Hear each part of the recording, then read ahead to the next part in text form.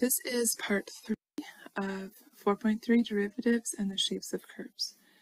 In this part, we are going to be analyzing some different curves based on different given information.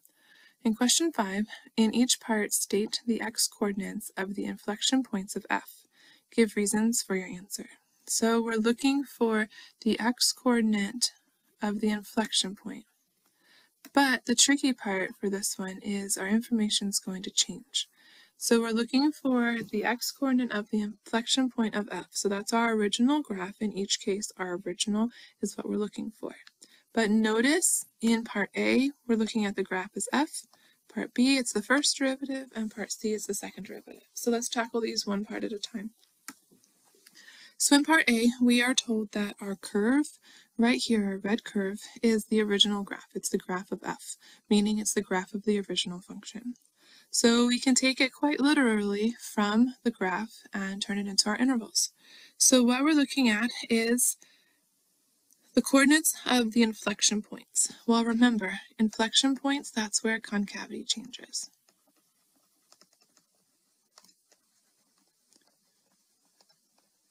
So the inflection points is where concavity changes. So let's see if we can find those spots. So right here, it looks like it is concave down. Right here, it looks like it is concaved up. Right here, it looks like it is concave down.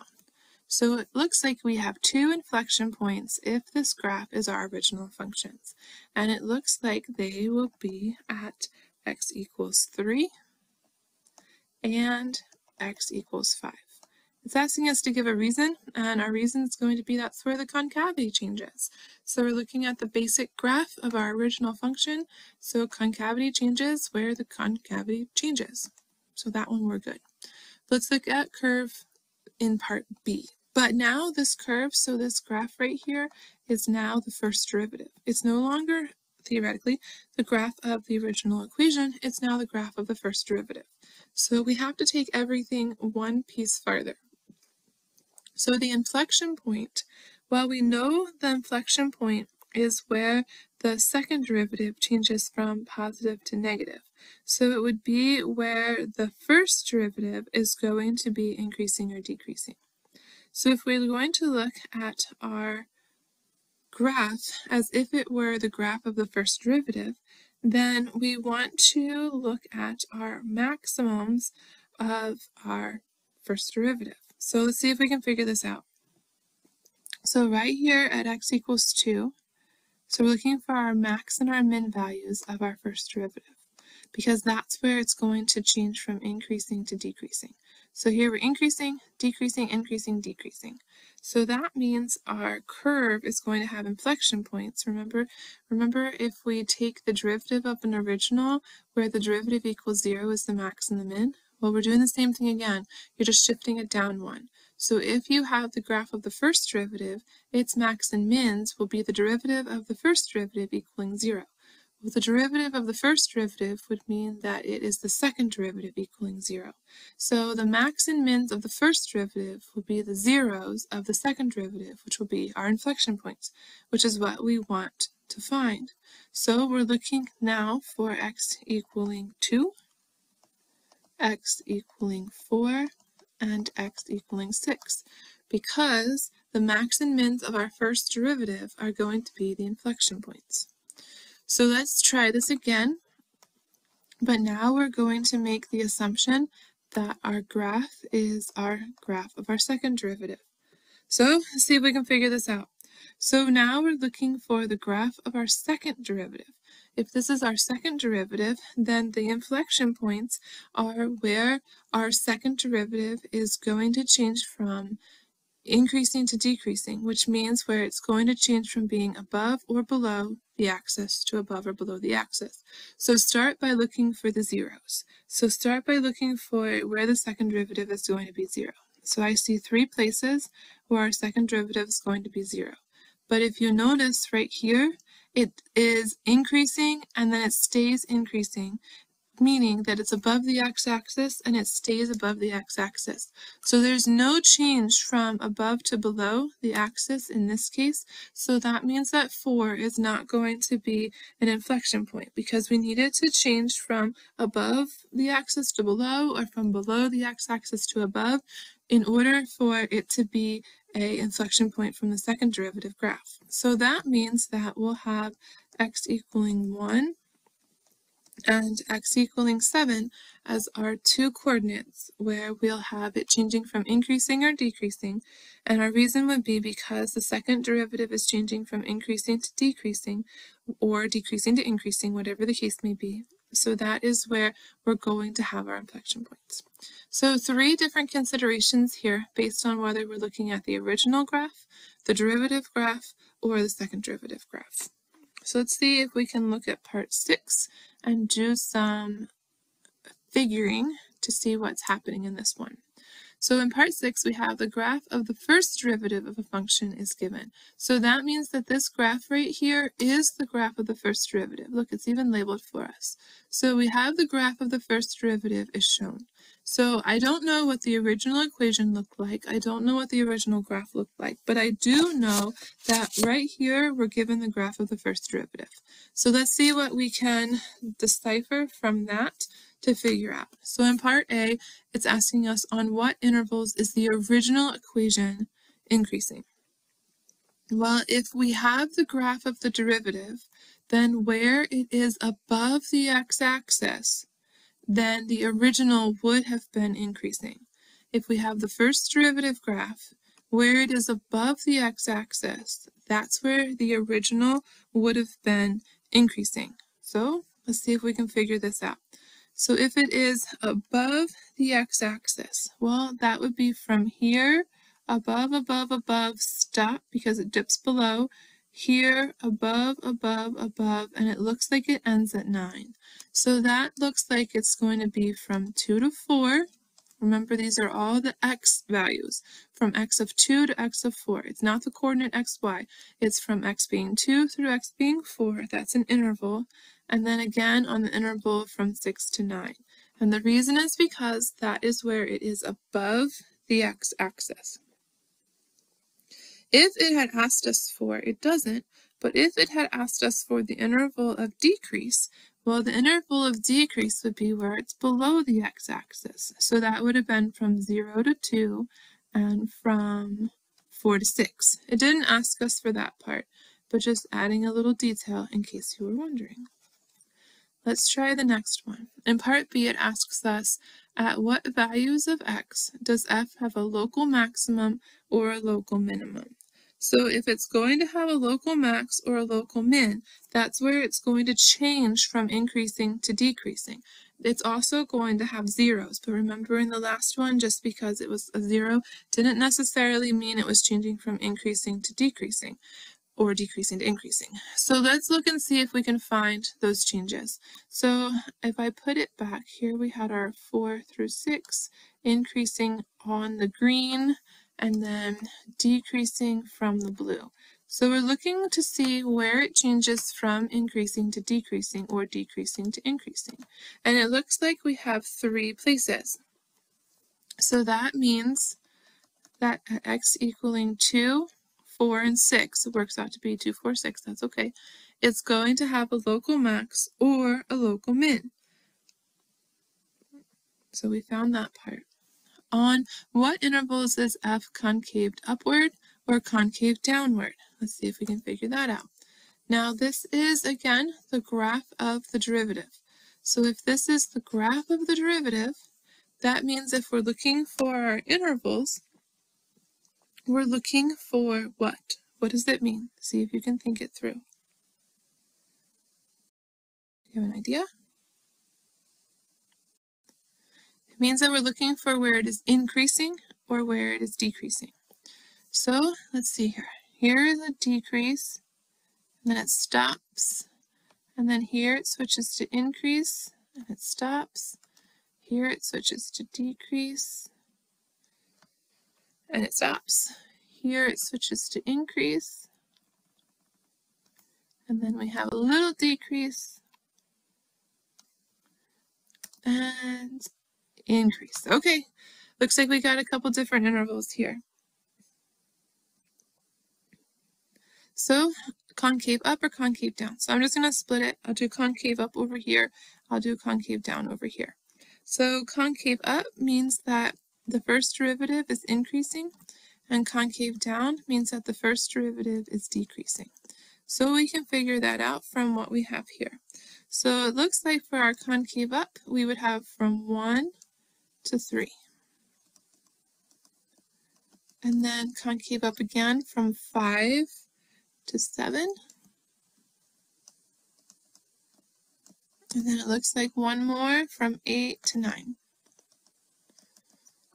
And then concave down, it looks like we have from 0 to 1, from 3 to 5, and from 7 to 8. There we go.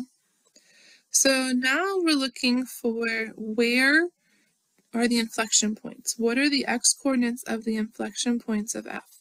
So we know the inflection points are where the concavity changes. So conveniently, I already have those marked. So our inflection points are where the concavity changes. Well, it changes at 1. It changes again at 3. Changes again at 5, 7, and 8. And where the concavity changes, notice, is also the max and the mins of the first derivative. So there's several different ways you can find the different values. Okay, let's look at number 7. In number 7, we're told the graph of the derivative f prime of a continuous function of f is shown. So we have the graph of the derivative this time. So the graph of the derivative of f prime of a continuous function is shown. Okay, let's see what we can figure out here. So in part A, we're looking for on what intervals is it increasing. So increasing, what does that mean? What did we say in the last one? So it means that it is increasing when we are above the x-axis, and it is decreasing when we are below the x-axis. So this is the graph of the derivative. So here we would have decreasing when we are below the x-axis. So like right here, here's the axis line. It's kind of hard to see, but I'll draw it in. There you go. Where else are we below? We're below right here. Now we need above. So we're above right here, we're above right here, and we're above right here. Okay, let's put all these things together and see what we can figure out. So where is f increasing? So it's increasing, the original function is increasing when the derivative is greater than 0. So the derivative is greater than 0 means that we are above the x-axis. So that would be from 0 to 2. That's this part. Then we drop below, so from 4 to 6. Then we have a big skip and below, and then from 8 to infinity. See how this one sort of runs off and it says x keeps going, whereas before we had it finishing. So we're going to say it goes to infinity because it runs off the edge of the graph and it has the arrow for the x to continue. Okay, let's try part B. At what values of x does f have a local maximum or minimum? So it's asking us for what values. It's not asking us for the coordinate. What values of x does f have a local maximum or a local minimum? All right, what does that mean? So a local max or a local minimum, that's when the derivative changes from increasing to decreasing, or from above the x-axis to below, or vice versa, from decreasing to increasing, so below to above. So we can figure that out. So it changes right here. It was increasing, it was above the x-axis, now it is below. So it changes at 2. Where else does it change? Looks like right here, it changes at 4. What about 6? Should we include 6? Does it change from above to below? It sure does. It's a point of discontinuity, but it does change from above to below. Remember, this is the graph of the derivative. And then where else? It looks like it changes right here at 8. So 2, 4, 6, and 8 are the coordinates of the x value, the values of the x coordinate. That has a local max or a local min. Okay, let's try the next part, part C. On what intervals of f are we concave up or are we concave down? Okay, how can we figure this out?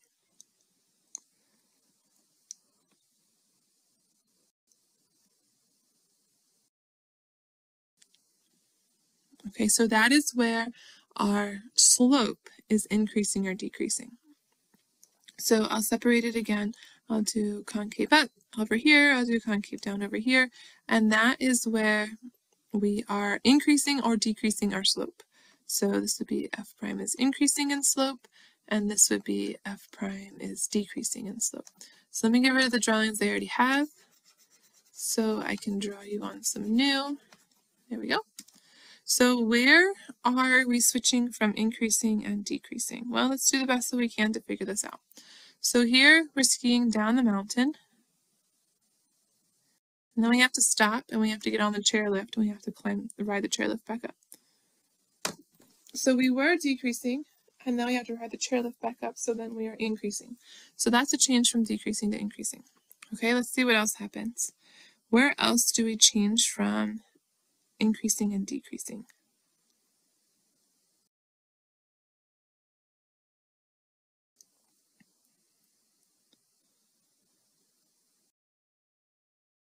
Well, it looks like we're increasing right here as well. So let's see if we can figure this out. So we are increasing. We have an increase from, looks like this would be 3. So 3 to 6. And then something happens. There's that jump right there. But then again, it increases from 6 through infinity. And it looks like our only decrease would be from 0 to 3. There we go. And part D. What are the x-coordinates of the inflection points? Well, what's an inflection point? An inflection point is where concavity changes. At 6, the concavity doesn't change. It was increasing, it is still increasing. There's no change in concavity there. The only change in concavity happens at 3, which is this one right here, because we were decreasing and we changed to increasing. At 6, we didn't change anything. We were increasing, we are still increasing. So what changed is right here at 3. That's where we had our change in our concavity. So that means that our 3 is going to be our inflection point.